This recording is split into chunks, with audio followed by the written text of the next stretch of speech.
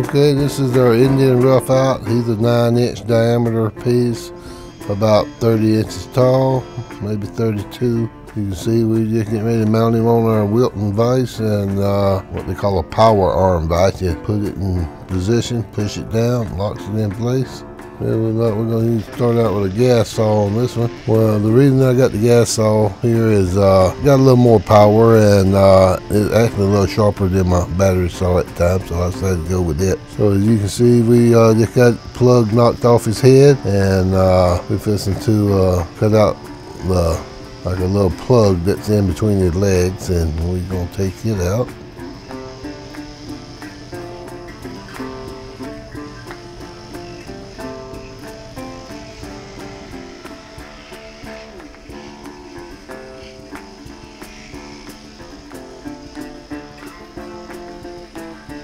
And then we got the hole cut out in the front of his leg there, so we're gonna just now start putting the hair on his coming off of his side of his head there, and his hair wraps.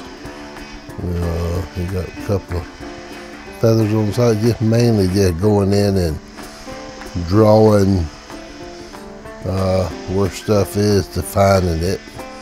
And that's pretty much, the main thing to the rough outs. The main shape is already there. All you got to do is go in and just start putting a little detail on. But right here we're working on these hair wraps.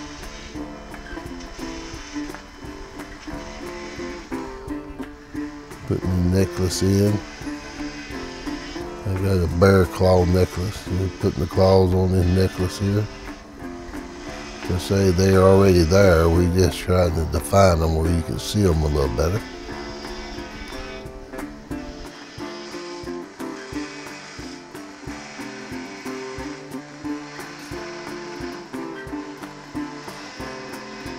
A lot of carvers take these and turn them completely into their own. They still have a basic shape there, but there's lots of room if you want to really work them over and change it. Fastest way is to pretty much keep it what you got, but you can always take more wood away than there, and totally change the look of it.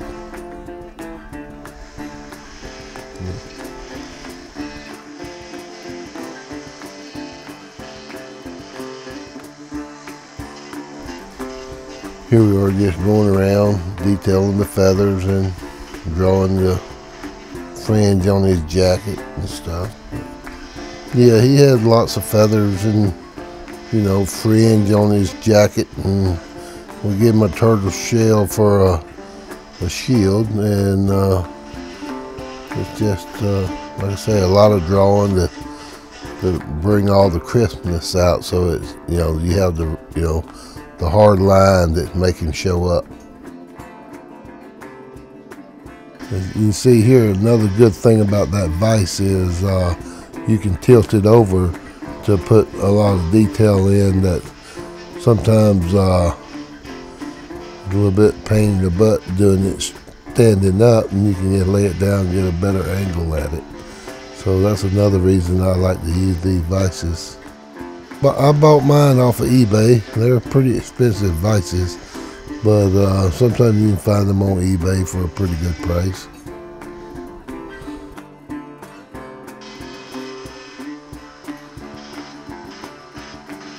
Here we are drawing around his knife on his hip, putting the fringe down the back of his pants. Well, I should follow, more references now. I used to do it a lot.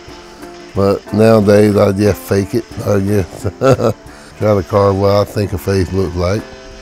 But really and truly, if I'm trying to get a really good face, you should never do it without some kind of reference.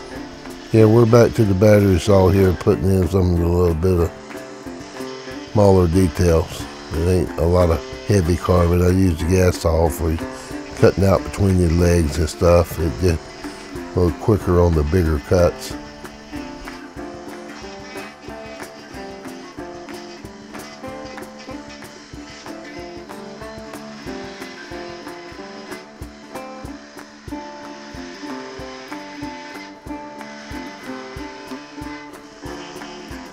The size of wood and the length of time on the machine usually dictates the price of our roughouts.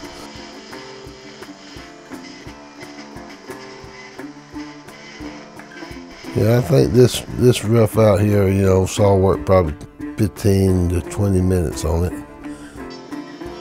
So, we pretty much through the saw there now. We're gonna break out a few power tools and see if we can't put put his nose in a little better, put his eyes in.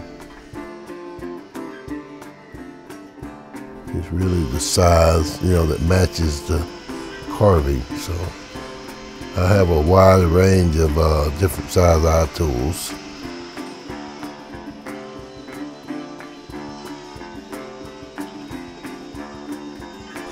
And here I just got a big fine saber tooth flame, which works really good for running over it and knocking off a lot of that fuzz that is on the outside of the carving without carving too much wood away.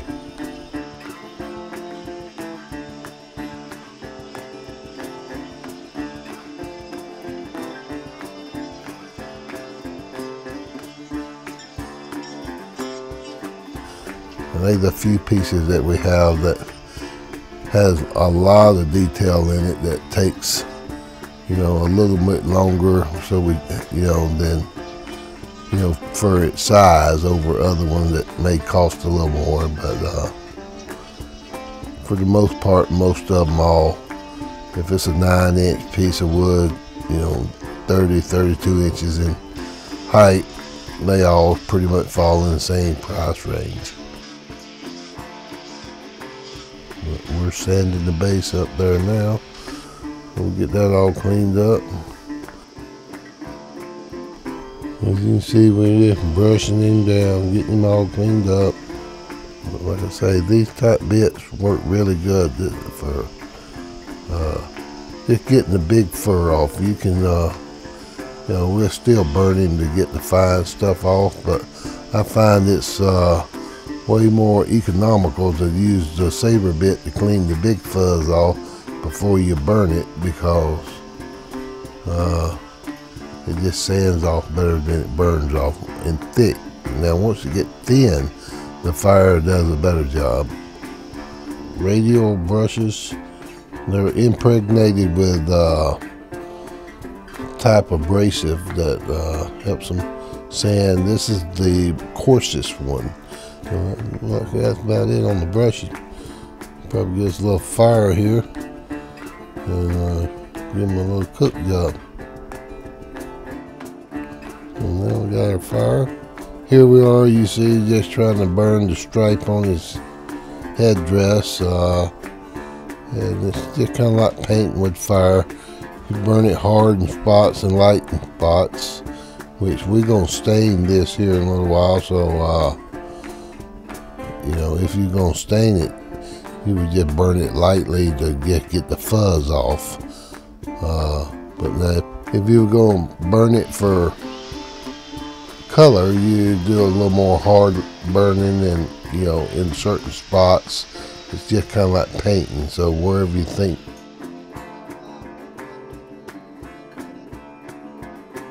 You can see we got a little light coming through our barn door there. The sun's starting to set.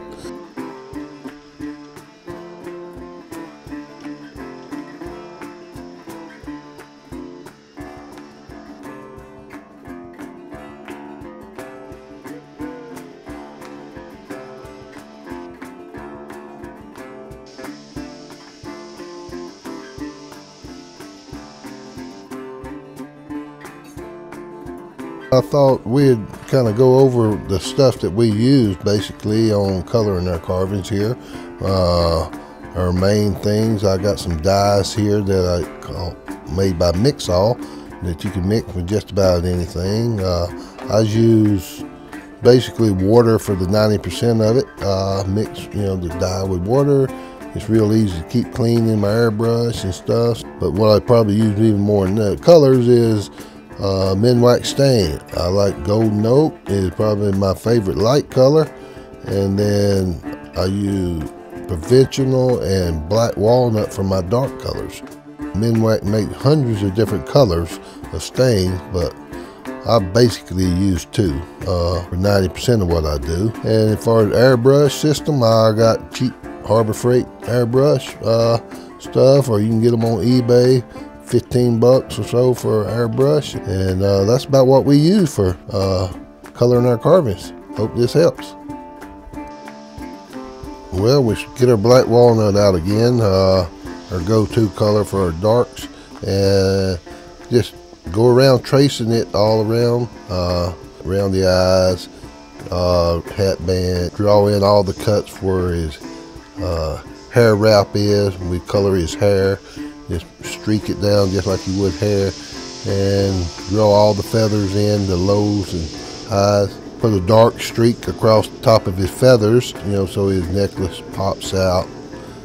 I use the dark to draw the fringe on his pants and his sleeves of his shield.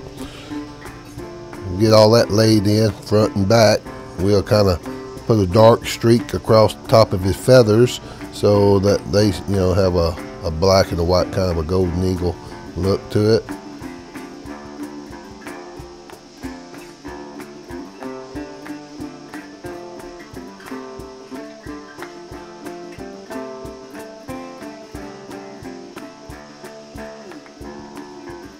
And once we get all that laid down, we'll get the red out, put it on his hair wraps, and then I used a little bit of a brown to differentiate the top of his hat band. And after that, get the quick dust in the golden note for his clothes and stuff to make them kind of buck skinny. And that was about all there is to an Indian. And you know, it takes a little bit longer. There's more of it to draw on, but just hope you have fun with it. Just get you some colors, and you can paint it as bright as you want or dull as you want. But I tend to stay with the wood colors myself. But that's it today. We'll catch you on the next one.